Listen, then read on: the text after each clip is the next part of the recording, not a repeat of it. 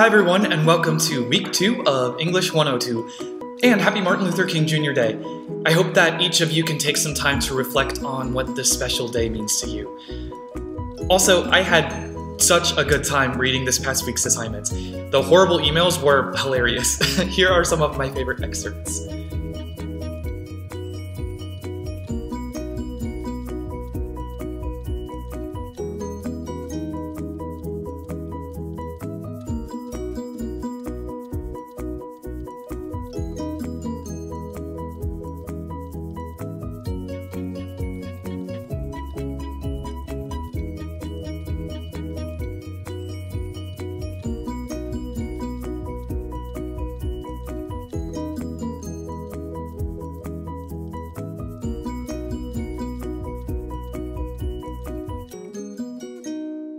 And I enjoyed learning more about you from the intro letters, which I've now posted to our course Blackboard page. So you should take some time to check those out if you hadn't yet had the chance.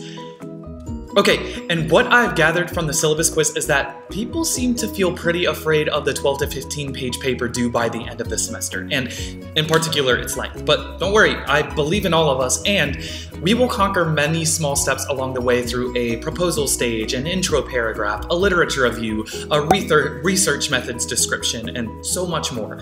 So I don't think I've mentioned this anywhere else, but by the time that the whole paper is due, you will already have accomplished most of it.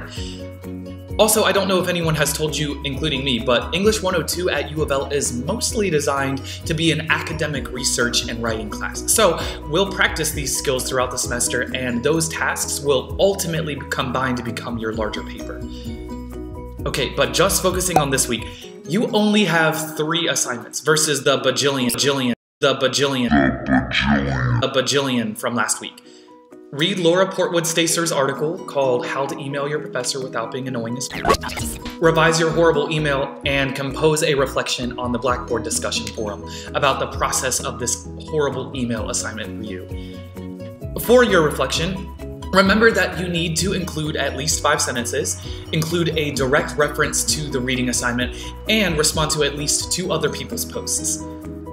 As a final reminder, please do remember that today is the last day you can still turn in last week's assignments for credit. And I'm still waiting on some stuff, so be sure to double check that you've turned in everything by the end of today. And that's it.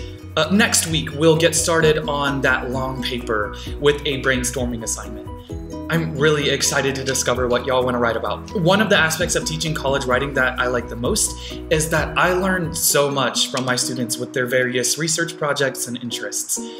So, okay, short announcement this week, so good luck. Please let me know if you have any questions, and I'll see you next time.